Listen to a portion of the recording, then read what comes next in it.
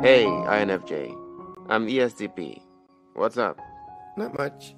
Just thinking about love and relationships. Oh, yeah? What have you been thinking about? Well, I've been wondering what love really is and how to find the right person to be with. It's all so confusing. I see what you mean. Love can be a tricky thing. But for me, I think it's all about finding someone who makes you happy and with who you can be yourself around. That's a good point. I think it's important to find someone who is supportive and understanding. Someone who can help you grow and reach your full potential. Yeah, but it's also important to have fun and enjoy each other's company. Relationships shouldn't be all work and no play. I agree. It's important to have a balance and make sure you're both happy and fulfilled in the relationship. Exactly. And it's important to be honest and open with each other too. Communication is key in any relationship. Definitely.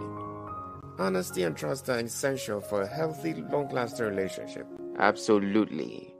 And it's important to remember that relationships take work and effort to maintain.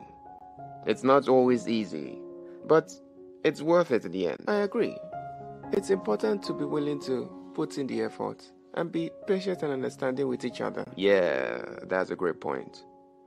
Love and relationships can be challenging, but they are also incredibly rewarding.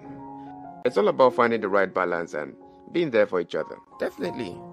It's important to remember that everyone is different and what works for one person may not work for another. It's all about finding what works for you and your partner. Exactly.